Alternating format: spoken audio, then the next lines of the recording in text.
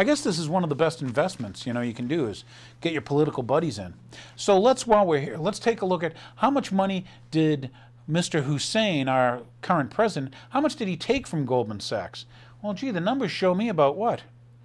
Oh, almost, you know, $900,000, almost a cool mill. Not counting the side money and the PAC money, because he's not taking PAC money, right? Let's look at his biggest campaign contributors. Gee, it's funny, they're all banks. And pharmacy, geez, and defense. Take a look at this. Yeah, it's kind of funny, huh?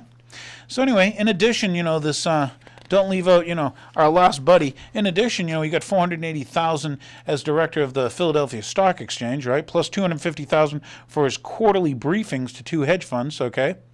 Speaking things of $150,000. What a Ponzi scheme. And they get you going. It's comedy. So let's go to Adam Storch. I remember Larry Storch from F-Troop, but that's just my upbringing of too much television. Here we go. Let's take Adam Storch's ties. Storch worked for Goldman Sachs for 5 years, okay, reaching the position of VP. He's a vice president of Business Intelligence Group.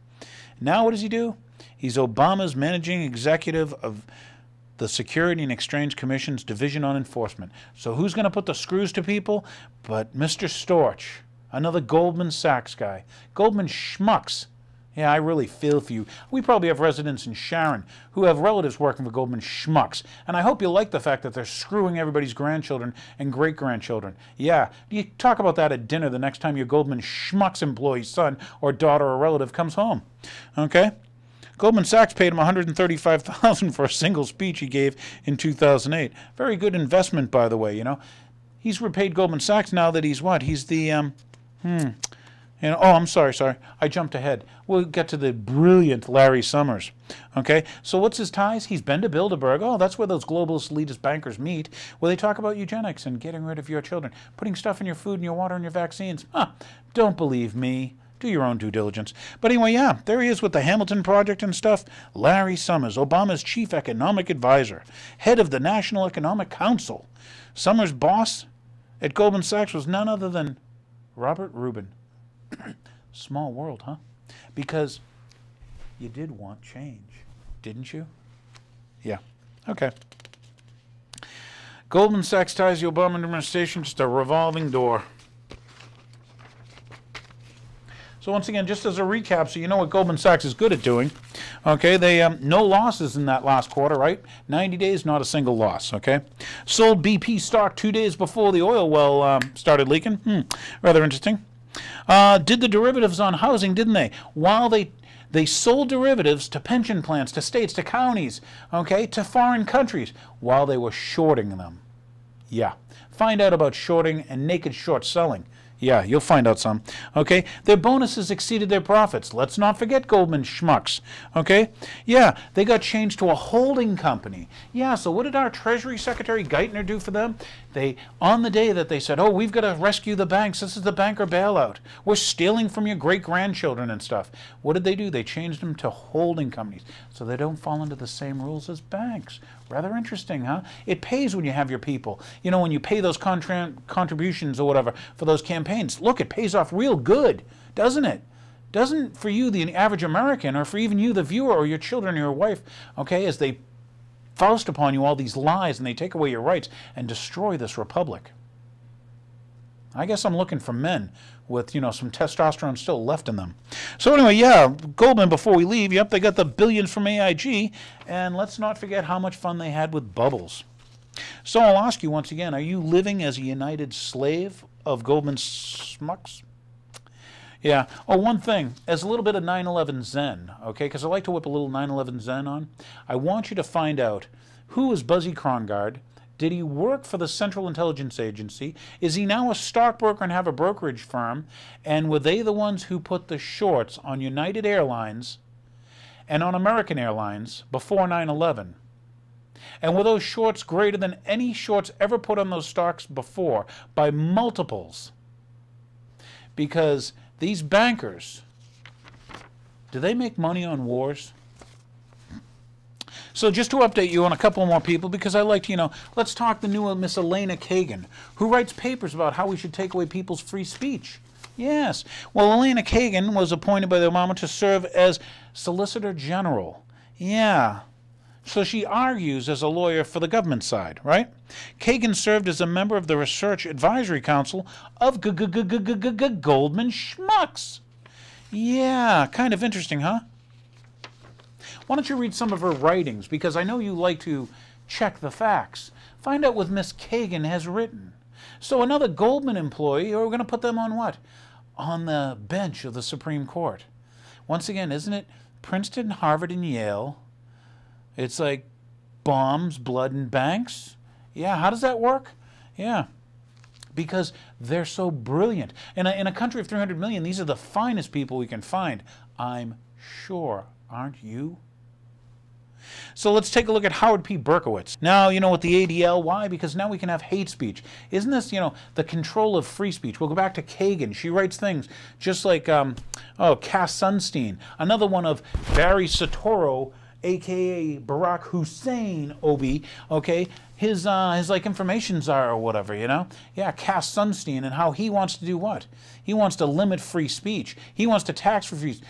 We'll get into a whole nother show about free speech, but understand that right now in states they're trying to say, we should license reporters. They're going to try to control what you hear and see. They've already got some control, but they're losing it, which is a good sign, by the way. That's good news, that people are reading and learning from alternative sources so they can think for themselves. They don't have to listen to the major manipulated media controlled by these banksters. Well, anyway, let's look at William Dudley. Did we tell you about him? You know, as a good, happy CEO of the New York Fed, right? With Geithner and Bernanke, okay? Yeah, he's now, according to the Federal Reserve Bank of New York, became the 10th president and chief executive officer of the Federal Reserve Bank of New York City, a private banking cartel, I'll have you know. They're not federal, and they have no reserves. I don't even think they're legally a bank. But they create your money from nothing, huh? Is there anything they can't buy? If you could create money from nothing, like if you pushed a button, it's like, that was easy, and you could create money from nothing, is there anything you couldn't buy? So here we go. How about Blair Efron? Yeah, look at his contributions, okay? Efron's a money man, and as a bundler for the 2008 Obama campaign, he raised more than $100,000. What a guy!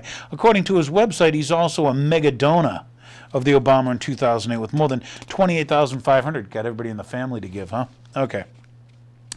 He's also on the advisory council of Goldman Schmucks. Yeah, with Robert Rubin funded Hamilton Project. That's all that surprise. Furman we told you about. Oh, Richard Gebhardt. Remember Dick? Yeah, just another dick. Let's take a look at his ties. Important thing, according to the New York Times, the universal health coverage could not pass in 2009, and he urged Obama to defer that goal. He pushed it through in 2010. Yeah, you should read some of what Gebhardt does, you know? What his official position and stuff is now. One of the old friends of Mr. Gebhardt's assessment to his lucrative new career as a lobbyist. Gebhardt also sits in the advisory council to the Hamilton Project, funded by Robert Rubin and Goldman Schmucks, if you think I'm kidding. How about Philip Murphy? Let's take a look at Philip and his ties. He's scumbag bankers, okay? Yeah, he was appointed the ambassador to Germany. Kind of interesting, huh? Obama's just loving these Goldman Schmucks guys who worked for decades for Goldman Schmuck and served as Goldman Schmuck's head of its German offices. Funny, huh? Michael Grandorf. What do we know about him? Okay, he's a money man. Contributed lots of bucks. He's a mega donor because he gave the $28,500 again. That's the max, right? Yeah, founder of Pomona Capital. Gandalf is one of the 19 members of Goldman Sachs, Robert Rubin's funded Hamilton Project. Small world, huh? Liddy, he's got some ties. There's a little star for him. He was the CEO of AIG. You remember AIG. They're the ones they stole your money for, and the excuse was, we got to bail out AIG, because they were taking and wrapping those insurance policies around what? Around those bundled crud mortgages. Yes. Remember the Federal Reserve's loose money policies? Everybody's going to get a house. You don't need a pulse. We'll lend you more money than the house is worth. Well, yeah, AIG, which was essentially taken over by the government. You remember, just like General Motors and Chrysler, right? He was serving in high positions at Goldman Sachs, including board member. Another Goldman schmuck, what do you know? Has picked his Goldman board by none other than Hank Paulson, the previous Treasury Secretary for Bush, who was with Goldman Schmucks also. Yeah. He was don't even start there. Oh, jeez. It's just funny. During the U.S. presidential debate on October 7, 2008, Democratic presidential nominee Senator Barack Hussien Obama, a.k.a. Barry Soetoro, mentioned the retreat and said the Treasury should demand the money back from those executives, should be fired. That had to do with AIG spent $440,000 taking their guys out for a party. Yeah.